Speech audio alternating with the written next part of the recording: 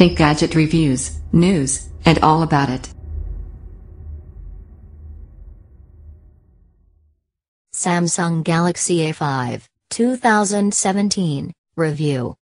There's so much to love about the Galaxy S7, it was easily one of our favorite phones of last year. The one thing we weren't so keen on, though, was the price. If you want flagship features, you've got to pay flagship money. Or do you? The Galaxy A5 is making me think that might not be true after all. Here's a phone that costs half the price of its bigger, better brother, but keeps most of the bits we liked about it. That includes the signature Samsung design, plenty of performance, and handy little extras like water resistance to boot. The price is right, too, making this the first Samsung mid-ranger in quite some time that's really deserving of your cash. Samsung Galaxy A5 design. From the front, you'd have a hard time picking the Galaxy A5 from a lineup of Galaxy S7 phones. It might cost almost half the price, but it looks almost identical. Flip it over and you can spot where Samsung has made savings, though. The glossy black finish is a magnet for fingerprints. The pink, blue and gold versions might fare better, but I haven't fondled them to test the theory. Still, you don't spend a lot of time staring at the back of your phone, do you? From the front, it's a real looker. In the hand, the Galaxy A5 feels reassuringly weighty, and that 5.2-inch panel is pretty much perfect for a mid-range phone.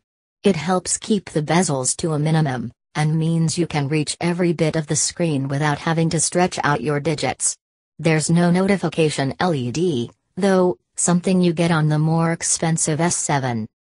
The metal frame stamps home the premium feel, and the whole thing is IP68 water resistant too, not bad at all for a mid-range phone.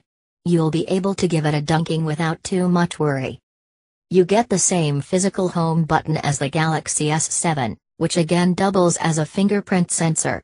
It's quick, yes, but not as lightning fast as more recent Huawei handsets. It's flanked by light-up Resense and back keys, reversed from the typical Android layout as we've come to expect from Samsung. With a headphone jack and USB-C port at the bottom, making the A5 the only on-sale Samsung phone to have one at the time of writing. Now that the Galaxy Note has been retired early, the speaker has been bumped to the right edge. It's an odd move, but means you won't accidentally block it with your mitts and muffle the sound. Audio quality isn't all that great, admittedly, but it gets the job done for YouTube clips. Samsung Galaxy A5 display. My favorite part of the Galaxy A5? The screen, hands down. AMOLED displays are usually the domain of expensive flagships, so it's great to see one here. It has the punchy colors, incredible contrast and deep blacks you'd expect from the tech, only you haven't paid through the nose to get it. There are none of the overly vibrant reds and greens of years past, with images looking a lot more natural here.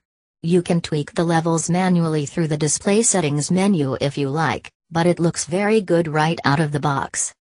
AMOLED also means you get Samsung's power-sipping always-on display, which puts notifications and the time on screen even when the phone is in standby. That should save you unlocking your phone every few minutes just to check whether that new email or WhatsApp message needs your immediate attention. The 1080p resolution feels about right for the money, and should keep battery life in check by not pushing the CPU too hard. Text is easy to read, and you won't notice individual pixels from arm's length.